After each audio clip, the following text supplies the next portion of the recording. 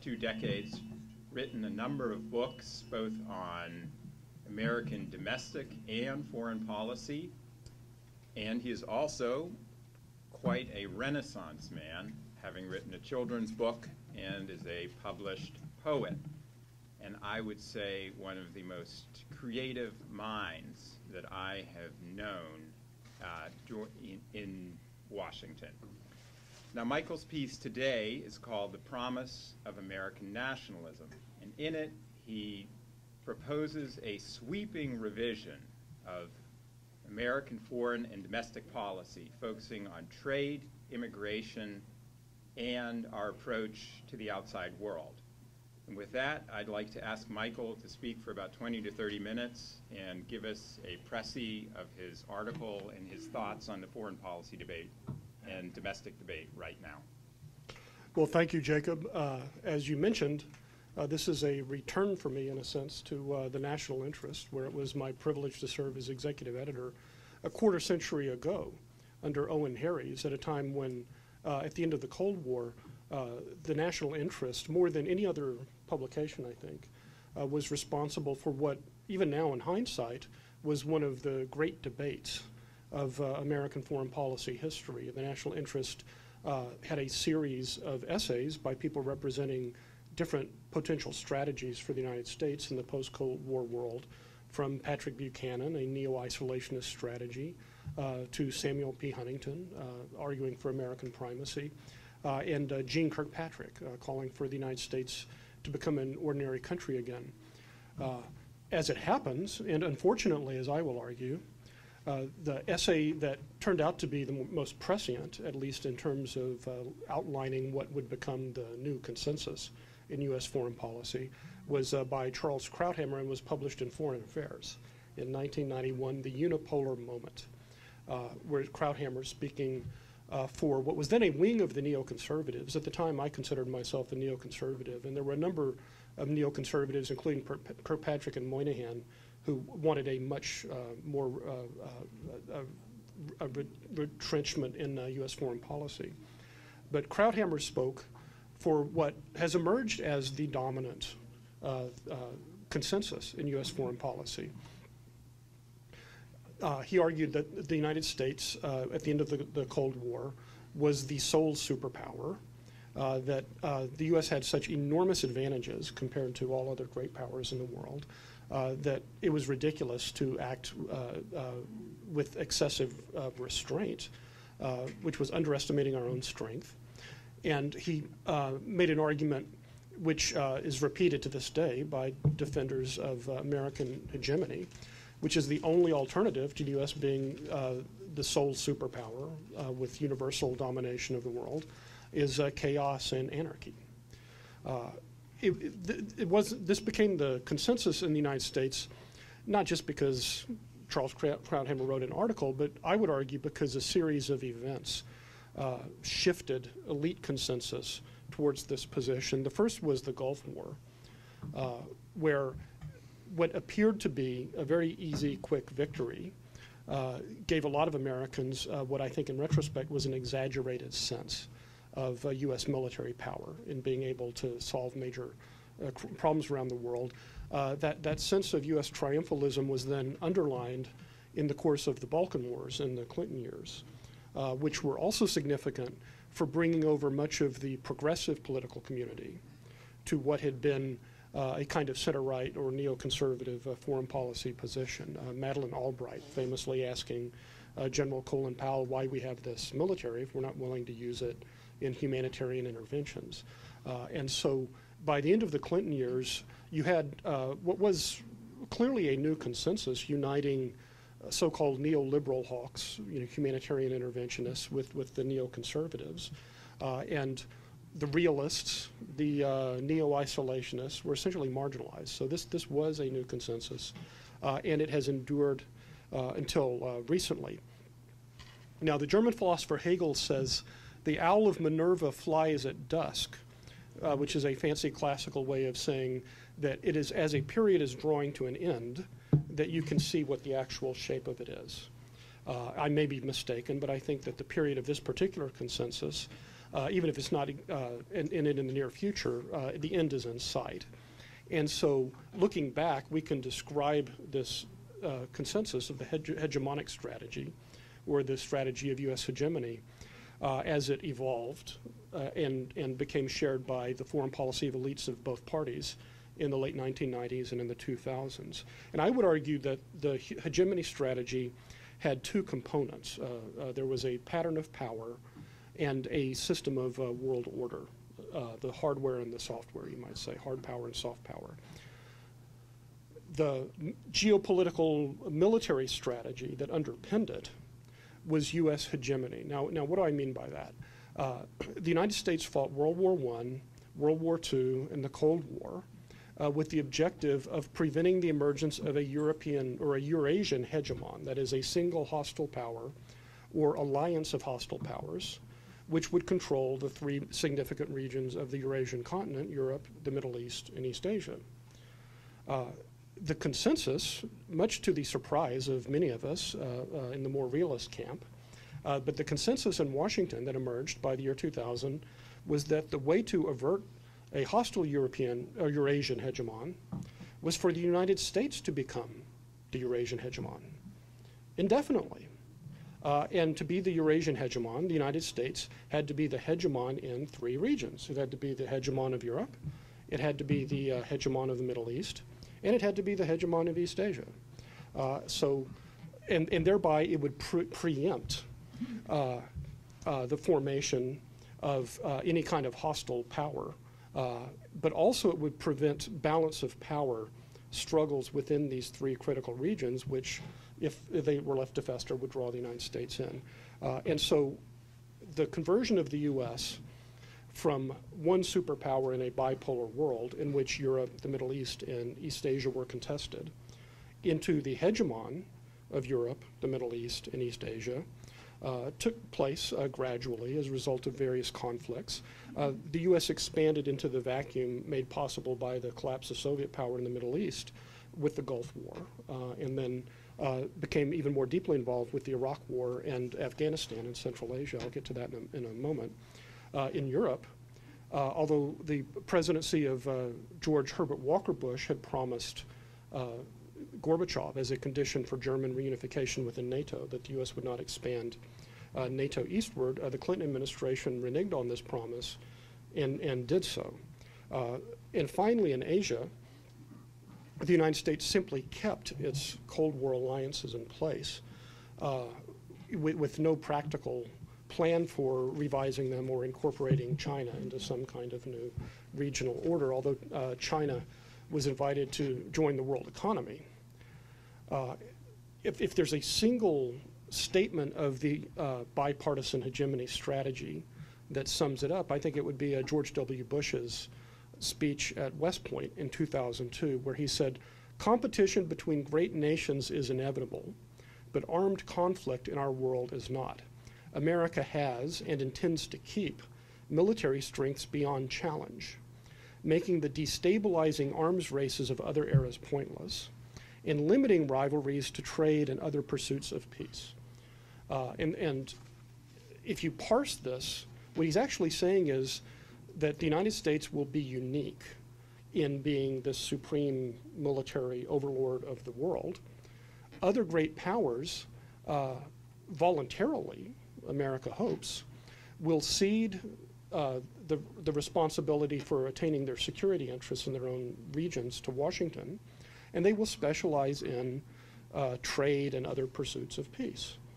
In effect, what this was doing was offering all of the rising and existing great powers in the world the deal which had been offered to defeated Japan and West Germany after World War II. That is, in return for becoming U.S. military protectorates, you can concentrate on trade and foreign markets within a rule-governed system that is established and supported and policed by the United States, so that to the extent that there was a logic to this strategy, and it wasn't simply a response to opportunistic exploitation of power vacuums after the Soviet decline, the idea was that the United States, as this kind of Hobbesian sovereign, would create a world in which really there would not need to be any other great powers, because the United States would be doing the policing everywhere in every region. And the other great powers would be one-dimensional powers. They would be economic powers. And China's incorporation into the world order, in this American view, would take place under these circumstances. It would be kind of a bigger version of Japan, or of first West Germany and then United Germany. The U.S. encouraged China to join the WTO to become integrated in the world economy. At the same time, the U.S. insisted on maintaining its Cold War era alliances and its prerogatives as the dominant military power in East Asia. So that was the hard military underpinnings. The United States would conclude these three 20th century struggles to prevent Eurasian hegemony by establishing Eurasian hegemony for the indefinite future. The rules of world order that it would promote in recent years have been come to known as the liberal world order. And this term is bandied about as though there's some consensus about it.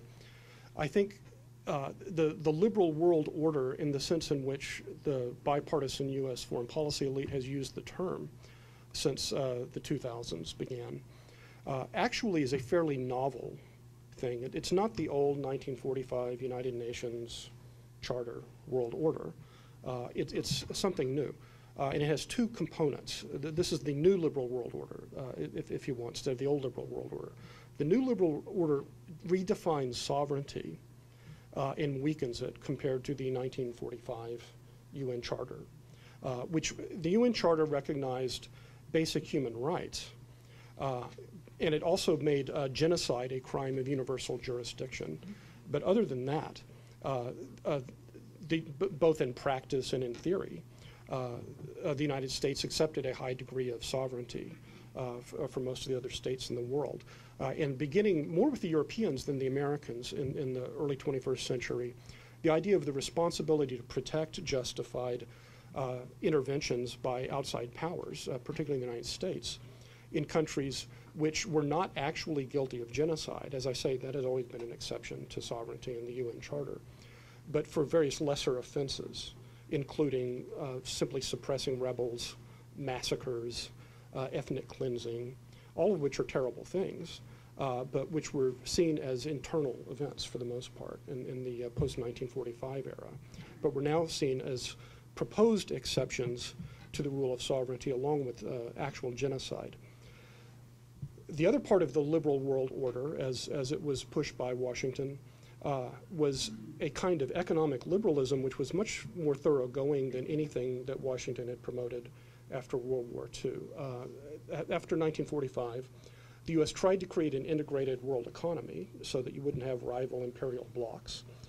And particularly among the industrial nations, through the General Agreement on Trade and Tariff, the U.S. led an effort successfully to pretty much reduce or eliminate tariffs on exports and imports.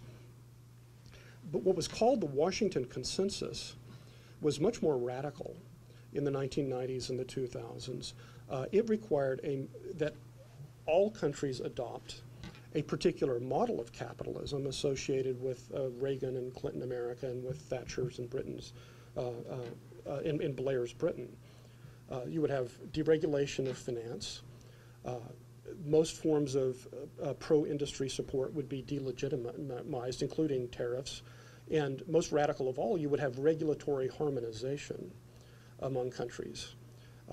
And that really digs deeply into basic domestic economic policy sovereignty. If your rules about how you treat your workers, how you treat the environment, consumer safety regulations are removed from national parliaments and transferred to an international legal regime. But that was the consensus in the United States until recently, and I think among foreign policy leaders in both parties that remains the consensus. Now, in practice, the Washington Consensus was observed more by the U.S. and a few other countries, including Britain, than by the other leading industrial economies and America's major allies, Japan and Germany, particularly Japan, which, like South Korea and Taiwan and other American protectorates in East Asia, have followed a highly successful and fairly ruthless version of classic mercantilism and industry promotion at the expense of, in some cases, the industries of their trading partners. But so that was America's vision of hegemony. The U.S. would be the dominant military power in Europe, the Middle East, and Asia, and it would promote a new world order based on weakened sovereignty in the name of human rights and responsibility to protect, and also a much more thoroughgoing version of economic liberalism than had earlier been the case. Now, skeptics throughout this quarter century period, since this hegemony strategy coalesced, and I'm one of them, have thought it would, in the long run, it would fail for three reasons. First, other powers, particularly other great powers or potential great powers, would reject U.S. hegemony in their regions. Second, the United States would not adequately resource its own strategy. And third, the U.S. public would rebel. All three of these have now come to pass in 2014. To begin with the rejection of U.S. hegemony in these Eurasian regions. It was clearly the plan of the architects of the Iraq and Afghan wars that Iraq and Afghanistan, and perhaps some other Middle Eastern, Central Asian states, would become permanent bases for U.S. power projection in the way that Japan and South Korea have done in East Asia. This was not to be. The United States so alienated the Iraqi people and the Afghan people that there's some question as to whether we'll remain in Afghanistan and under what circumstances. And in Iraq, the refusal to do a status of forces agreements has essentially led to U.S. departure. So this is an enormous blow to this project of establishing U.S. hegemony in the Middle East. Other blows include the increasing independence from the U.S. of Turkey, and now Egypt, where advocates of American hegemony in the Middle East had initially welcomed the democratic revolution in Tahrir Square. We now have an Egyptian strongman, General Sisi, who was recently elected by 93.3% of the vote, something that Democratic politicians can only envy, who was quoted in the New York Times as saying, and I quote, "Sisi is suffering and torture." And the general made one of his first foreign policy trips before he became president to meet with Vladimir Putin in Russia. So U.S. hegemony in the Middle East looks fairly insecure. In Europe, as we know from the news, Russia first pushed back against the expansion of U.S. Military force and influence in its neighborhood with its short war in Georgia in 2008, and then in this year, 2014, it's a seizure of Ukraine and fomenting of trouble in eastern Ukraine shows that Russia is not satisfied with U.S. hegemony in Europe. And in China, as we know from the news, has been steadily pushing back against American power in its region, East Asia. So how does the hegemony strategy stand now on the software, the rules of world order? All right, now that the hard military underpinning of it is under assault or under question in the Middle East, in Europe, and in East Asia. Well, the liberal world order is not doing very well either.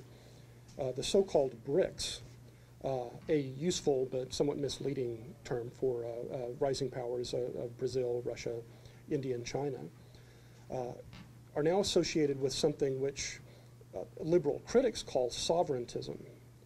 That is, they're pushing back against the North Atlantic democracies idea that sovereignty needs to be weakened. Many of these countries are post-colonial countries, were formerly European colonies, and see this as a new form of Western imperialism. The Washington Consensus is widely rejected among developing countries, including Brazil, and even India under its new Premier Modi.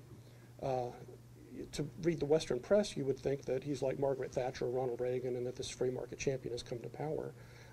In fact, India will continue to be more statist and nationalist in many areas, even if it's somewhat less dirigiste than it was in the past. And finally, there's the possibility of anti-American balancing, something which proponents of the hegemony strategy had dismissed a decade or two ago. But with the increasingly close alignment of Russia and China, and even India, whose premier was blacklisted as a supporter of anti-Muslim riots and has vowed that he will not set foot in the U.S. except to attend the United Nations.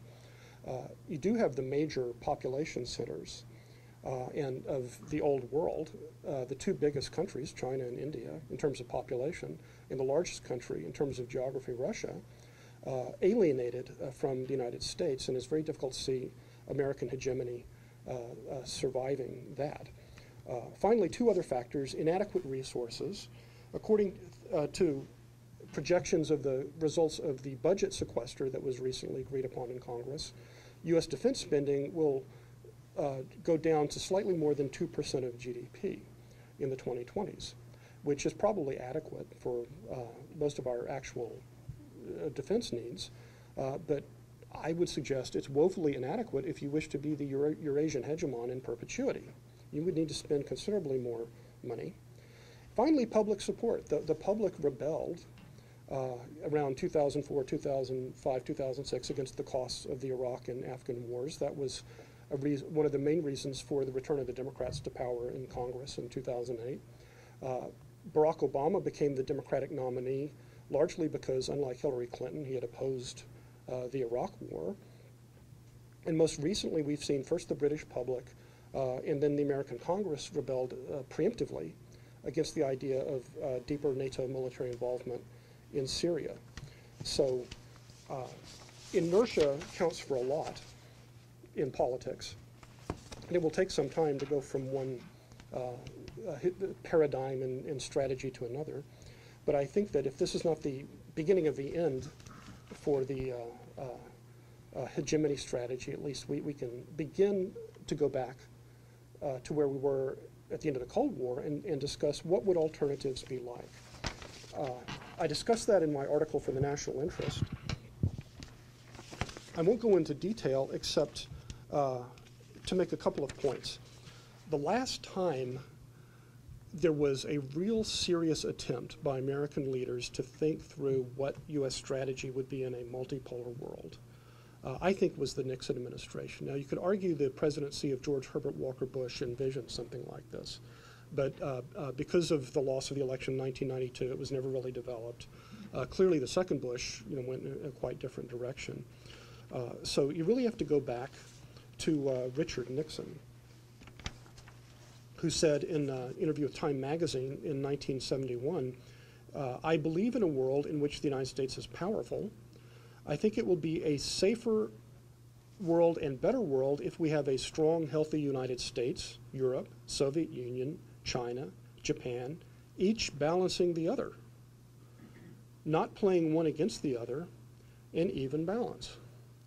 Now, thanks to the influence of the hegemony strategy, even in a Democratic primary, any presidential candidate who said that the United States itself should be balanced by other great powers would be considered, just beyond the scope of reasonable discussion. And yet this was the hawk, Richard Nixon, in the 1970s. And what's more, Nixon arguably was in the mainstream tradition of 20th century American foreign policy. In his 1910 Nobel Prize lecture, Theodore Roosevelt said, "It would be a masterstroke if those great powers honestly bent on peace would form a league of peace, not only to keep the peace among themselves, but to prevent, by force if necessary, its being broken by others."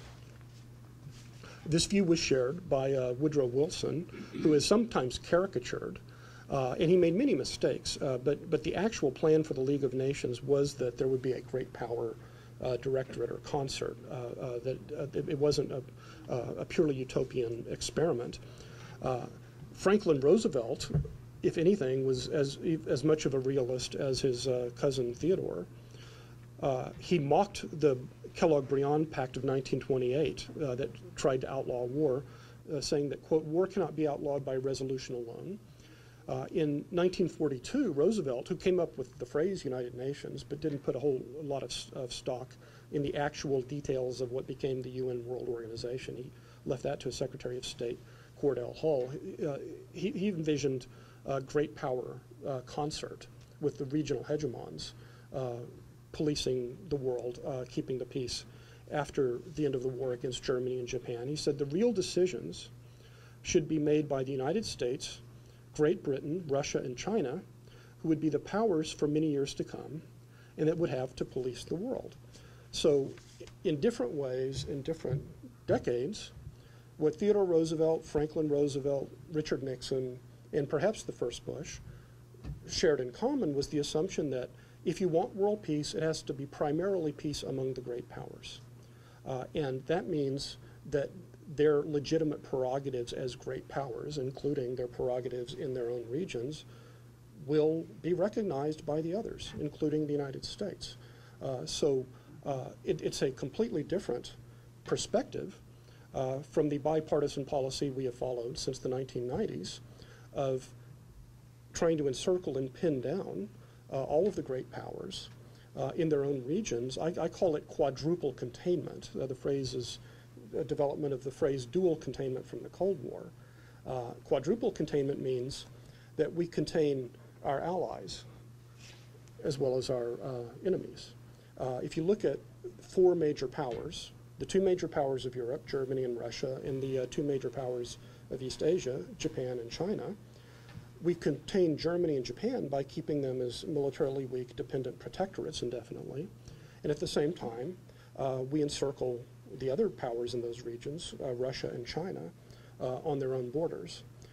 Now, the problem with this strategy is, quite apart from their pushing back and the unwillingness of the American people to pay for this, is it requires American leaders to engage in a Orwellian kind of newspeak. So that if any power anywhere in the world, no matter how remote from North America, objects to being encircled by American military forces or allies on its own borders, that power is guilty of aggression and trying to overturn the world order. This would have seemed crazy, I think, not only to Richard Nixon, but to FDR and TR and to most American statesmen through most of American history. So I don't want to go on too long. We can have a conversation. Just a few final thoughts about beyond the hegemony strategy, and I developed this at more length in my national interest essay, The Promise of American Nationalism. I think the BRICS are going to win the debate about the rules of world order. That is, if we have not persuaded China, India, Brazil, Russia, Russia's a somewhat second-tier country, but China and India, at any rate, are going to be two of the three major nation states, along with the United States, in the 21st century. If we've not persuaded them to abandon economic nationalism, and we've not persuaded them to water down their sovereign claims and claims against foreign intervention, then the fact that we've won over the support of members of the European Union is, Europe is not the world. The North Atlantic is not the world in the 21st century. And I think we should consider, if you can't beat them, join them. And in fact, much of the American public, and at least half of the American political spectrum, is on the side of the so-called BRICS when it comes to this new sovereigntism. After the United States did not ratify the International Criminal Court, the Bush administration withdrew the U.S. The United States did not ratify the Law of the Sea Treaty. We are now in the somewhat Orwellian position of denouncing China for not observing the norms in the South China Sea of the Law of the Sea Treaty, which the American Congress rejected. So in a way, backing away from the more extreme versions of what is being called the liberal world order is actually a return to America's practice. And I would argue it's not a matter of liberal democracies versus authoritarian states. It's largely a matter of large populous countries, which tend to be the great economic and military powers, versus small countries. Small countries, including the United States, when it was at its very origins, have a much deeper stake in a rule-governed world order than large countries do. And this is true even when it comes to globalization, and I'll just end with a few remarks about trade. The fact is, the countries that are the most dependent on the global economy are not the ones that prosper from it the most, the United States, Germany, and Japan. The larger the country is, in general, the smaller the share of its economy that is involved in international trade. Whereas if you're Singapore or Finland, you have a much higher share, and you're much more dependent on foreign trade. When it comes to multilateral regimes, you can, if you're China, India, and the United States, which, according to most projections in the year 2050, will be the 3 largest economies by GDP. A trilateral deal among them will open up more trade and investment, than any kind of Doha round or anything like that, where you have to line up dozens or hundreds of lesser states. So while it's the conventional wisdom that we want a rules-based international trading system, the fact is a results-based system in which a few large economies, including the European Union, just cuts deals with each other, can accomplish a great deal of economic integration by less involved bureaucratic means. Let me finish by quoting Ambassador Jeane Kirkpatrick, whom I quote in my article. By the way, it's my privilege to know Jeane Kirkpatrick fairly well. And one thing that she returned to again and again and again was something she had learned from one of her mentors, the political scientist at Yale, Harold Laswell. And she often repeated this, and I've never forgotten it. She said, when you're designing a constitution, imagine that your worst enemies are in power.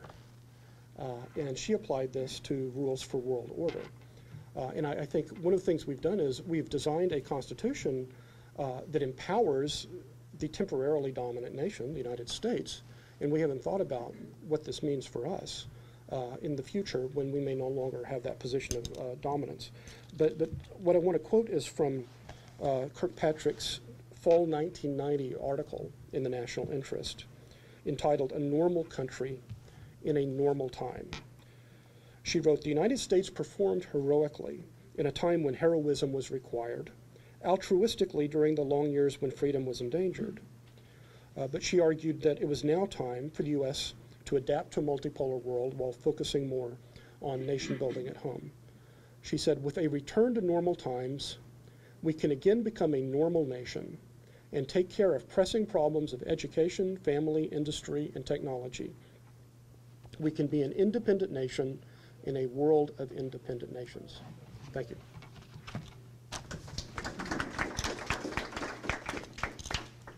Well, thank you. For anyone who's just tuning in, that was Michael Lind of the New America Foundation talking about his new article in the National Interest, "The Promise of American Nationalism."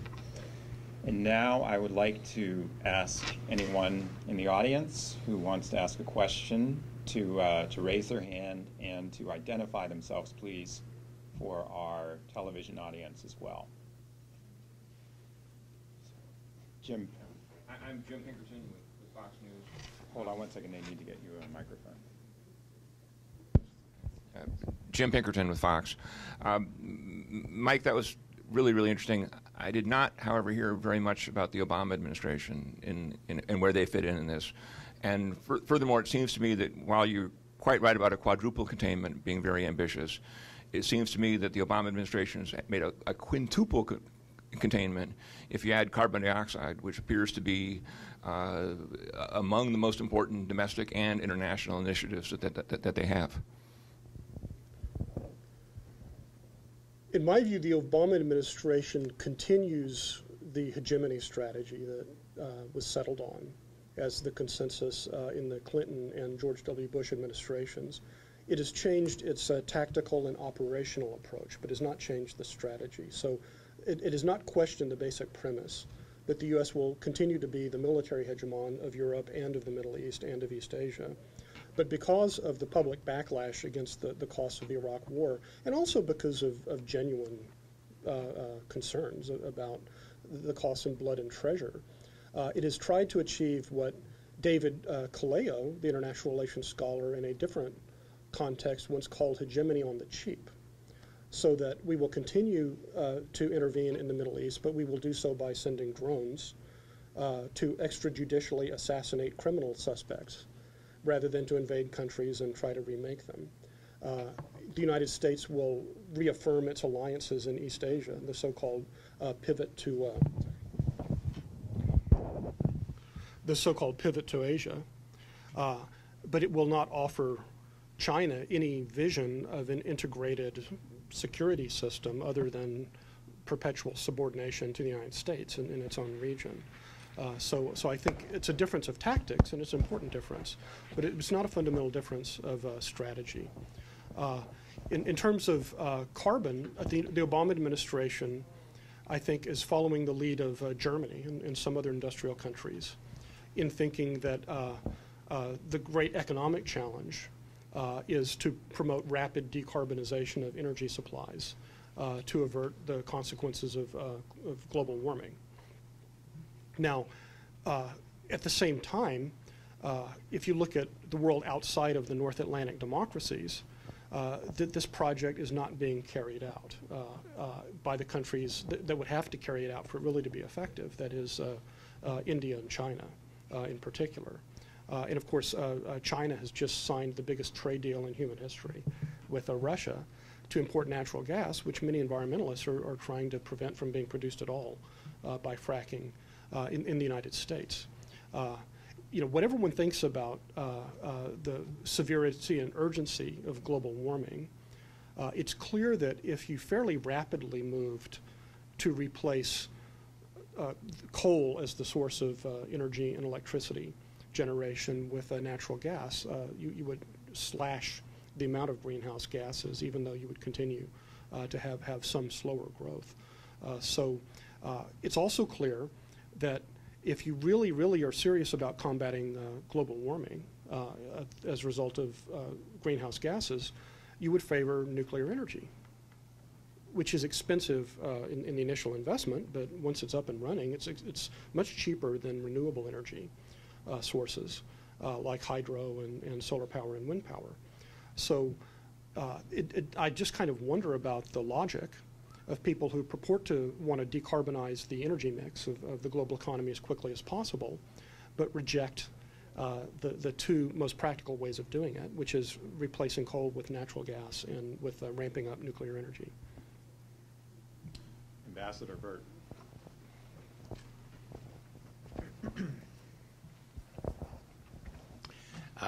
I very much agree with your answer just now on describing maybe the Obama administration strategy as fine-tuning the prevailing foreign policy strategy.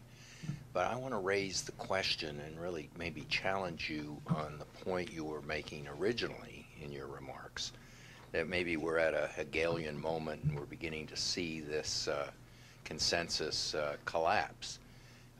You mentioned the Nixon-Kissinger period, and there I think you're correct.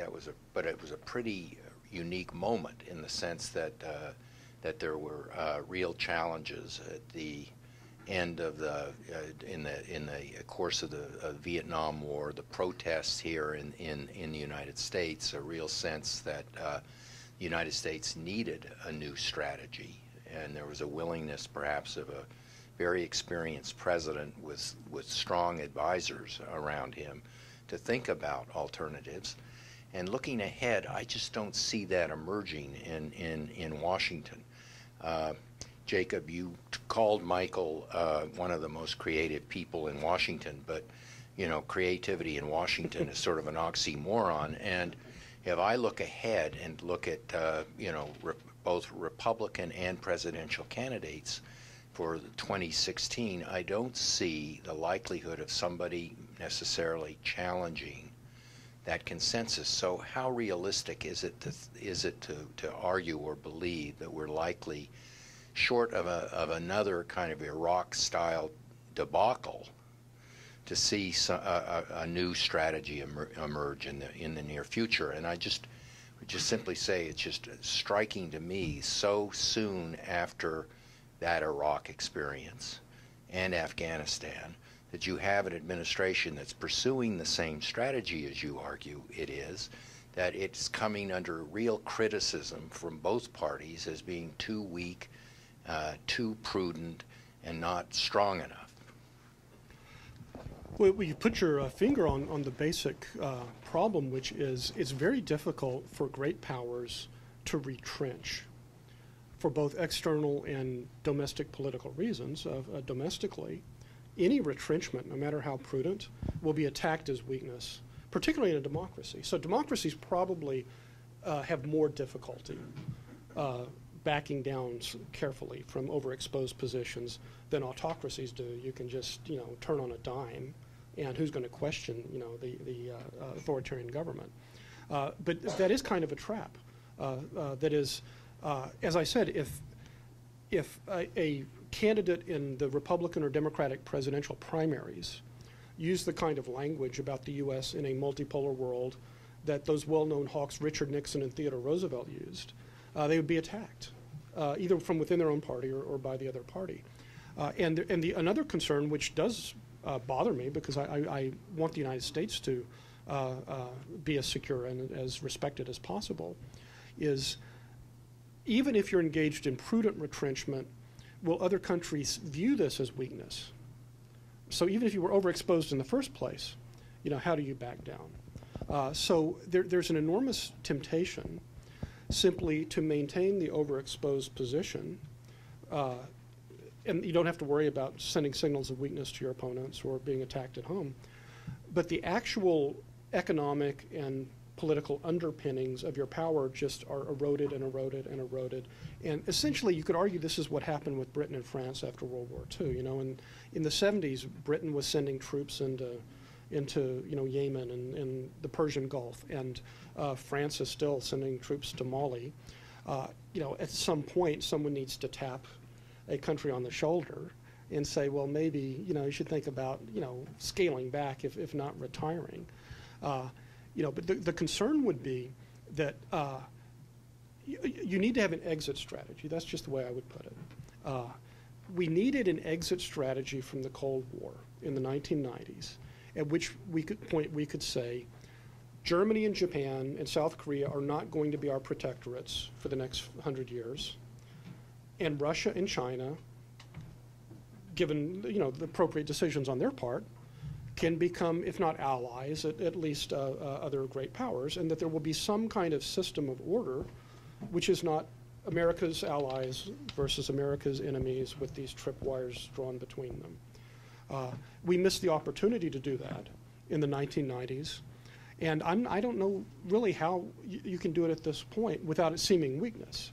If President George Herbert Walker Bush had proposed turning the Organization for Security and Cooperation in Europe into a larger structure and then gradually letting the Warsaw Pact and NATO dissolve, that would have been bargaining from a position of strength. If the next president proposes this, following Ukraine, following these South China Sea incidents, it will look like weakness on America's part. But having said that, that's the situation we are in, and I do think that the face-saving way to back down from what I do think is an overextended strategy is to propose some kind of regional security structures in which all regional powers and the United States as an extra regional power, if we have interest in these regions, and I think we do, can participate as respected equals instead of on a ally-enemy basis. And you're quite right, this is still a completely provocative idea in Washington, and you're not going to hear it in 2016. Maybe you won't hear it in 2020. But at some point, I think we have to think of what is the exit strategy from this permanent Cold War alliance system, which has now gone on a generation after the Cold War. Mike Macetic, PBS NewsHour. You just alluded to this, but you're a fan of T.R., who's very much in the Hamilton school of realism. T.R. was a great advocate of Mahan, whom you criticize. We have this specific situation now in the South China Sea, East China Sea, in which Beijing is extending its perimeter way, way beyond its borders. How specifically is the United States, if they stick to the principle of free navigation, open access, maritime access, how is the United States supposed to deal with this? Well, that's a very good question. I criticize Mahan because I think that his view of world power as depending on control of sea lanes was already obsolete in his own period.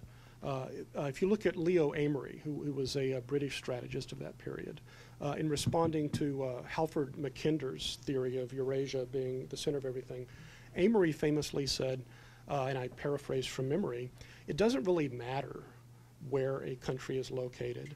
The country that has the power of science and technology and engineering is going to be the leading military power. So my first response would be, if we're really going to have a rivalry with China, it's not going to be decided by whose navy controls which sea lanes. It's going to be decided by whose factories, whose credit system, whose infrastructure, whose R&D is more fundamental in the long run. Particularly if, as seems likely, it would be a Cold War in which, just as during the Soviet-American Cold War, yes, the Navy has to plan for these naval confrontations, but frankly, I don't think it's a great investment of effort on the part of the U.S. military to plan for limited naval wars with the People's Republic of China on the assumption that these would not turn into all-out war very, very, very quickly. If we have a sustained confrontation with China, and we may well have one, it's more likely to take the form of a Cold War with arms races, proxy battles in areas remote possibly from China, such as Africa, such as Central America. Again, we tend to forget about our own neighborhood, but that's always contested in great power struggles. I just think that this, and one more point about the South China Sea. During World War II, the United States proposed to give the Diaoyu Islands, that is the Senkakus, to China, our ally during the war. It would give them responsibility for it. Franklin Roosevelt hoped that China would be the hegemon of East Asia, and in fact, part of his plan for the four policemen, Russia, the British Empire, China, and the U.S. policing the post-1945 war, was that China would be the hegemon of Indochina and replace the French, since FDR thought American interests would be better served by hegemonic China in Asia than by any European powers, the British or the French. And let's be clear, Roosevelt was a realist. The China he was talking about, this was Chiang Kai-shek's China. It was an authoritarian state. I've actually read Chiang Kai-shek's book, The Chinese Economy. It's pretty much like the modern Chinese economy. It's a plan for a mercantilist, state-driven industrialization, which violates all of the rules of neoclassical economics and is a developmental state. So that's just one of the paradoxes of our time. The China that we are afraid of, a developmental capitalist state that dominates East Asia, is what we actually wanted during World War II, when it was simply not considered by anyone, I think, in the 1940s, or even during the Cold War, that the United States would permanently be not a major power with interests in Asia, but perpetually the major Asian power. I think it's time to go to perhaps the premier exponent of neoclassical economics, which Michael has just derided, Chris Preble from the Cato Institute. Thank you, Jacob. Thank you, Michael. Michael, as you know, I hope you're right that we are at an inflection point, but I agree with Ambassador Burt that I'm afraid you're not. And maybe this is because I'm too busy listening to people like Robert Kagan and Charles Krauthammer who say, no, we're not at the end. We are doing fine. So the question is, what piece of evidence would convince them that the time has come to change course? You cite resistance from others, other great powers, the unwillingness to resource it here at home, and the resistance from the public at large. There are still some of them who say we could clearly resource this without any difficulty at all. We simply raise taxes or cut other spending. You know, where's the U.S. public resistance? We don't have people marching in the streets as we did after Vietnam. And where's the actual evidence of balancing by other great powers. Can you point to something there? Because it seems to me that we still don't have sufficient evidence to convince the other side that it's time to change course. Well, that's a good point, particularly about the other great powers. Now, it was once observed to me that in one of the crises over North Korea, the closer you got to North Korea, the more relaxed everyone was about it. It was actually in Washington where people were much more exercised, than in South Korea. And I think that's the case with Russia. The Germans have made it clear that they're very dubious about another Cold War with Russia. I read that the Czechs are debating raising their military spending, I believe it's to 1.5% of GDP. Well, if this really is a Sudetenland moment and Russia is this great threat that is being portrayed as, I assume the Czechs would be debating maybe 15% of GDP. We had 50% of GDP in the U.S. during World War II. They seem fairly relaxed. If we look at the neighbors of this China that we're supposed to be so frightened by, China is now the #1 trading partner of South Korea, and it's up there among Japan has increasing trade integration. So I think we have to take all of this with a grain of salt. And one of the dangers of our alliance system is that it enables irresponsible behavior for domestic political reasons on the part of nationalists in Japan and South Korea, and not so much in Germany at this point. But it allows the leaders to talk tough and poke either Russia or China at the same time while profiting from their increasing economic integration. And that's fine. It's sort of a game. I'm from Texas. We have a rivalry with Oklahoma. Oklahoma calls Texas Baja Oklahoma. But we know that this is not a serious security threat. So now, in terms of what pieces of evidence would convince hardline neoconservatives that the United States does not have a stake in global hegemony, well, I gave up. When I left the neoconservative movement, I gave up trying to analyze the hardliner mind. But I think even they would say at some point that it's clear that the United States is not pursuing the policy they favor. And it would probably have to do with the defense budget. In the 1990s, Robert Kagan and Bill Kristol published an article calling for, was it permanent 4% or 6% of GDP being spent on defense. The U.S. is now, at the end of the Cold War, we went down to about 3% of GDP, which is respectable. It's a little more than Britain and France, which have the greatest military spending Western Europe spend. It's a lot more now. And then it shot up again after 9/11. But under current budget plans, as I understand it, it's arcing downwards to even below 3% in the 2020s, absent changes. So I think even the supporters of the hegemony strategy would say at some point that it just cannot be carried out realistically. Now, that doesn't mean you won't still nominally have these alliances with Japan or South Korea. They may last indefinitely. But the other thing that may mark a clear break from the present period is if there are enough challenges to U.S. hegemony in Europe, Eurasia, and Asia by Russia and China, and the U.S. backs down enough, that will create a new situation, new facts on the ground. And that, remember, a lot of foreign policy is psychological. It's intimidation. And this is why I'm concerned.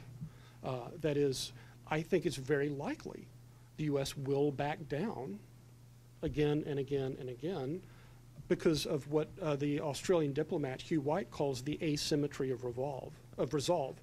That is, something that's very important for them, like Crimea to Russia, is just not that important for the United States. It's not worth going to war about.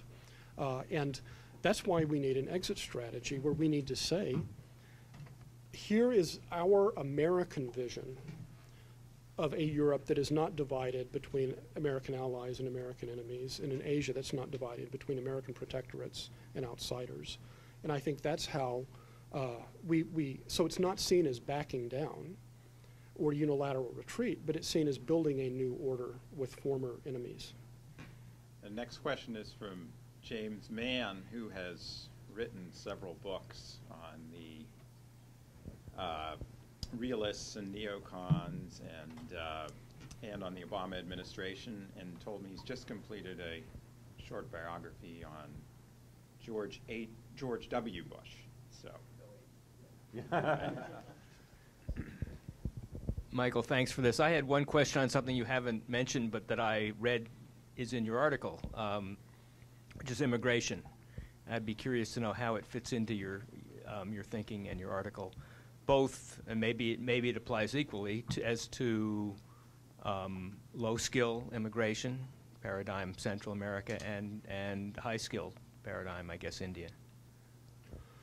Well, I approach this from the view of strategy in general. If you have a rule-governed global market with relatively free flows of capital and if not of labor, then you can have a shrinking population, and as long as per capita GDP is going up, then your country can get richer and richer. So that Japan, say, could shrink and have fewer and fewer people every decade, but those fewer people would be richer because productivity growth in Japan is going up and they're better off.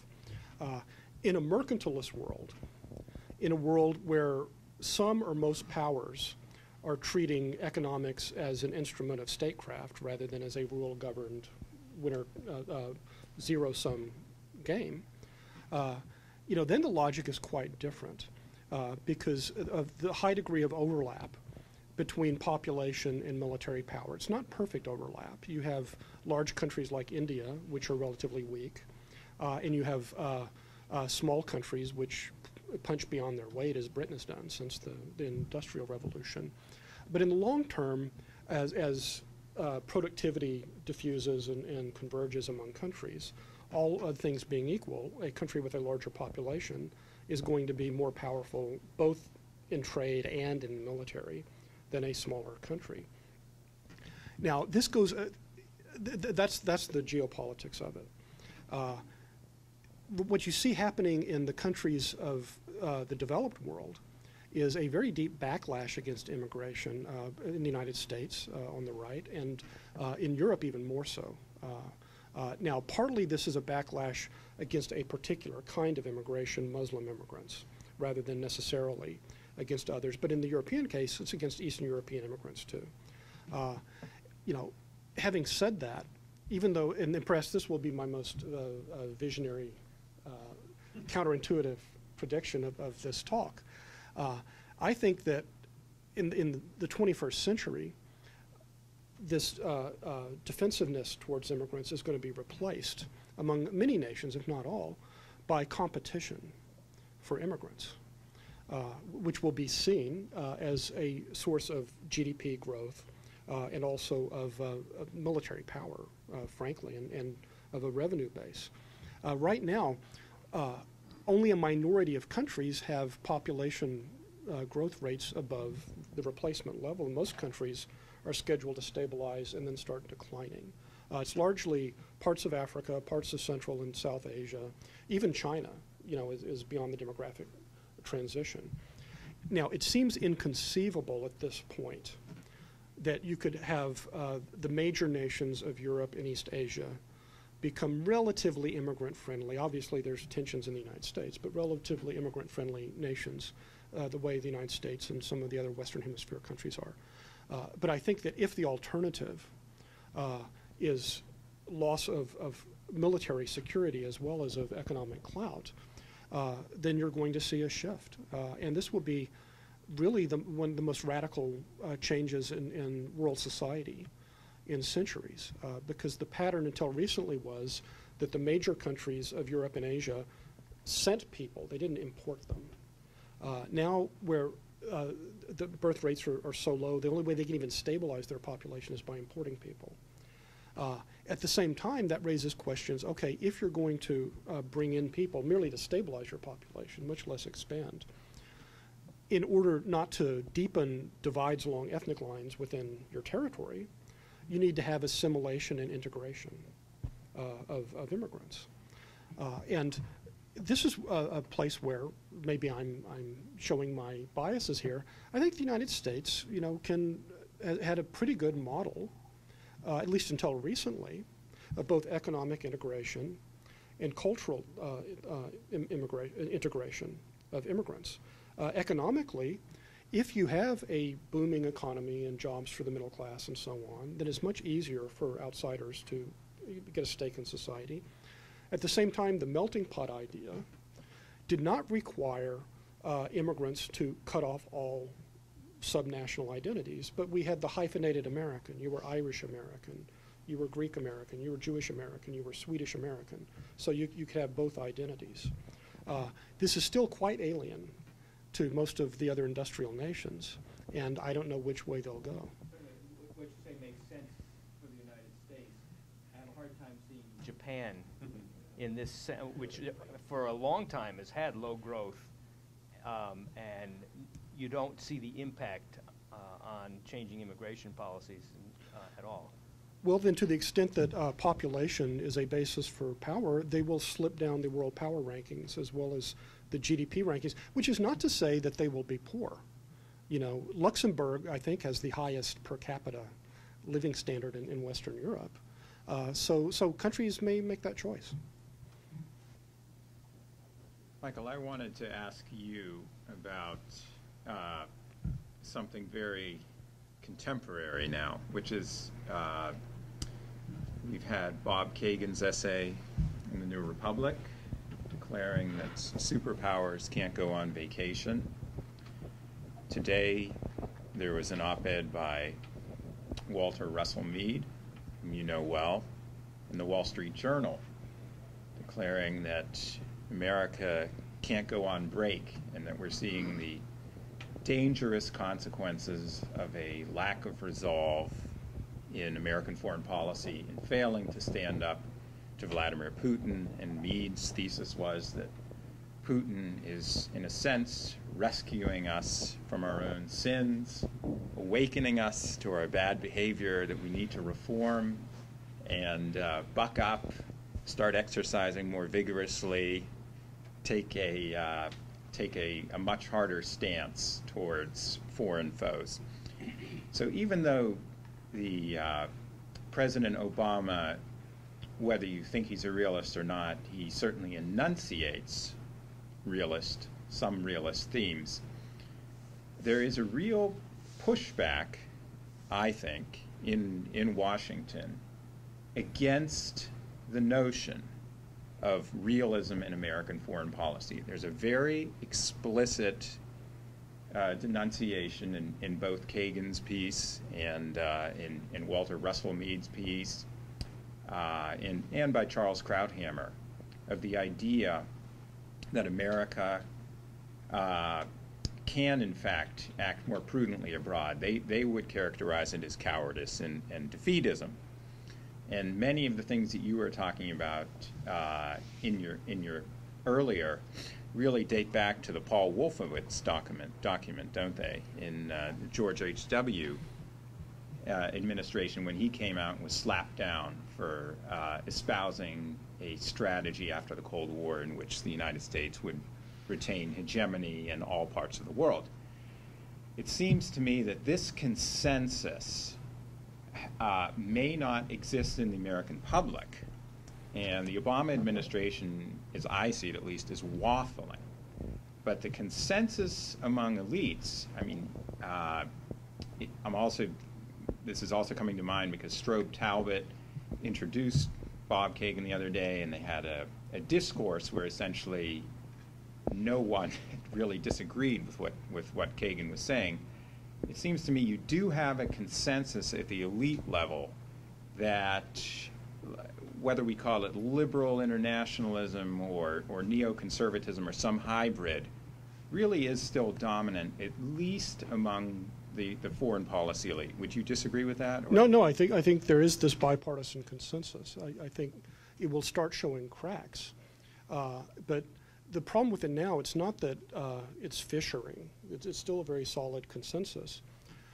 The problem is the enormous gap between the claim that we need to show resolve and the actual actions we will take. So, we have to stand up to Russia over Crimea and Ukraine. Okay, so we might send some advisors to a Baltic republic, right? Well, Putin retaliates against that by eliminating American manned space flight for a decade. It's amazing. It's amazing. The United States no longer has manned space flight capability. We were hitching rides to the International Space Station on Russian rockets. Oh, and it gets better. The United States doesn't make many of the rocket engines it needs for our own spy satellites, which is just as well because the spy satellite the U.S. is temporarily using to communicate with its African forces is a Chinese satellite, right? So on the one hand, we have the leaders of the foreign policy intelligentsia saying we must rule, we must stand up to Russia and China.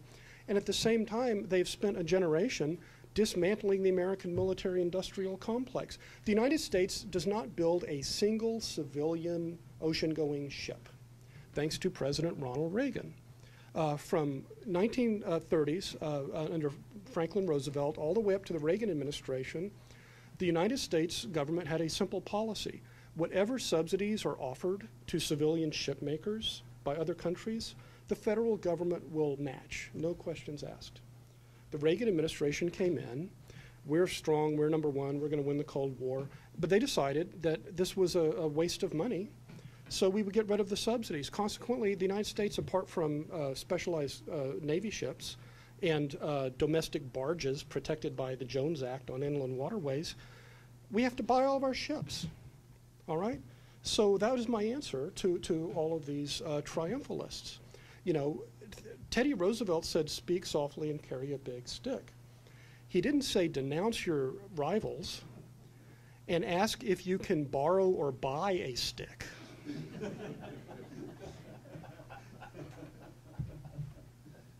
Aram Bakshian.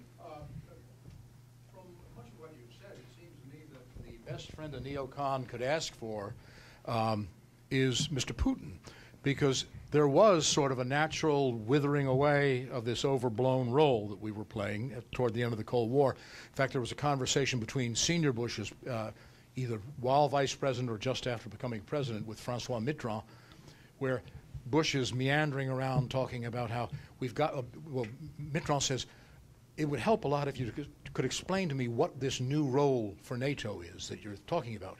And Bush starts saying, well, we've got to think in political terms about a new role in this period. He doesn't know. He doesn't have an answer. And Mitterrand, well, we don't have an enemy. And Mitterrand said, yes, isn't it inconvenient not having an enemy? Well, Putin has now basically come forward and, as I say, is the answer to every neocon's dream, because he's changed the rules of the game, at least rhetorically, and made it much more difficult for anyone to calmly talk about the sort of standing down of American power. I think that's right. But again, the question is, what are the concrete actions if the United States is going to respond?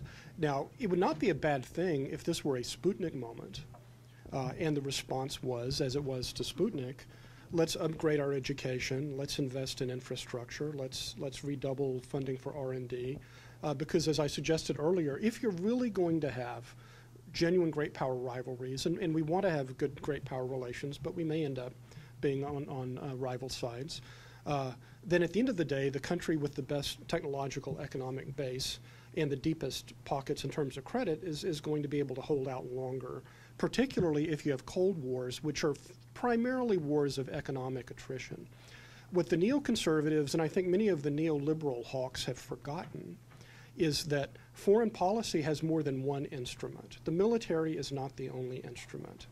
And we've allowed our other instruments to decay by focusing on having Marines in Australia to contain China, or putting some NATO troops in Estonia or something like that. I'll give you an example. The United States during the Cold War competed with the Soviet Union in terms of foreign aid and foreign lending.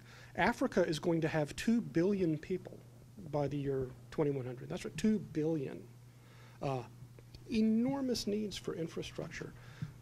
The Chinese are building highways and ports and railroads in Africa, around the Indian Ocean and so on, while we have people on the left and the right in the U.S. Congress trying to abolish the U.S. Export-Import Bank, which on a much, much, much smaller scale helps to finance infrastructure and manufacturing with inputs from U.S. exporters in the rest of the world, right?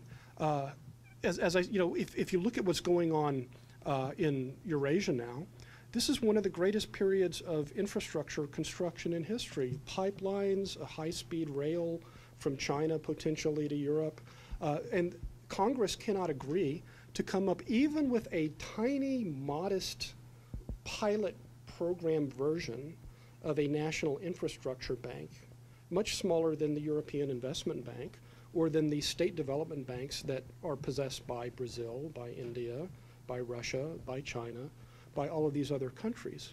So I don't want to suggest by any means that we should relax and that we won't have great power conflicts, but we need to stop thinking in terms of sending divisions here and submarines there.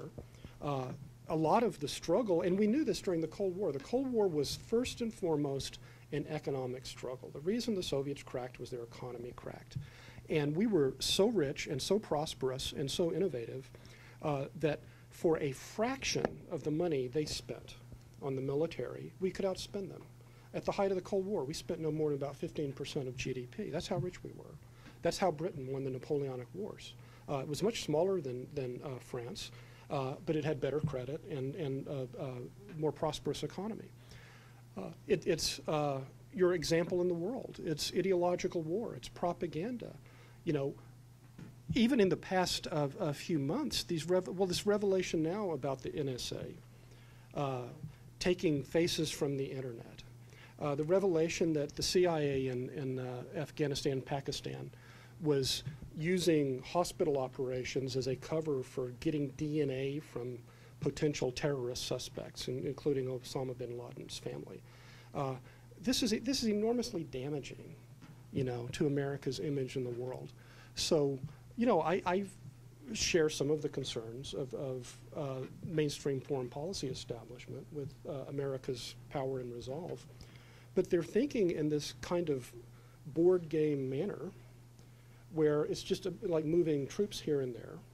And what we need is a conversation. Okay, assuming we really do face great power challenges, let's look at every dimension of power, including economic power and the power of influence and example, and not simply think it's a matter of sending an increasingly whittled down military, as a symbolic presence here or there. Michael, as a final question, let's test those powers of creativity that I mentioned and Ambassador Burt commented upon. It's 2050. What does America look like domestically, and what's its standing in the world? Well, there have been a number of studies of what the world will look like in terms of GDP in 2050, and they tend to agree that the four major economies will be the United States, India, China, at least in terms of GDP, and the European Union. And if we're looking at the middle of the 21st century, it's only a few decades from now, the United States will still be in a very enviable position. It will be the only rich country that's big and the only big country that's rich. So unlike Robert Kagan and many of the neoconservatives, I think we're in a fairly secure world. The United States really does not have to control the South China Sea or the Pripyat marshes of Prussia in order to be a world power. The source of our world power is we are the only first world country that is on the scale of India and China, and they will be big and important, but they're going to be much poorer per capita than we are and have less disposable power. And the fourth area of major wealth, the European Union, I think will, like as today, there will be some mix of cooperation and local sovereignty, and it will not act as an entity in world affairs. Probably by that time, you will have a somewhat more liberalized, mellowed Russian nation. And Russia is part of Europe. It has always been part of Europe. I mean, this idea that Russia is not a European country. The next time I hear somebody say Germany is Europe's largest country, no, Russia is Europe's largest country. And also, interestingly enough, by 2050, absent some major change in British immigration policy, Britain will have more people than Germany. You know, these things can change as a result of policy, but if you're looking at a large, rich Europe, in which the two largest nation states are Russia and Britain, that's somewhat different, you know, from this German-dominated Eurozone. So I think there's reason for cautious optimism. And the fact is, this is the world that we sought to create in the world conflicts of the 21st century. We wanted China to be free from colonial domination. We wanted India to be independent. We wanted a whole Europe that wasn't divided by an Iron Curtain.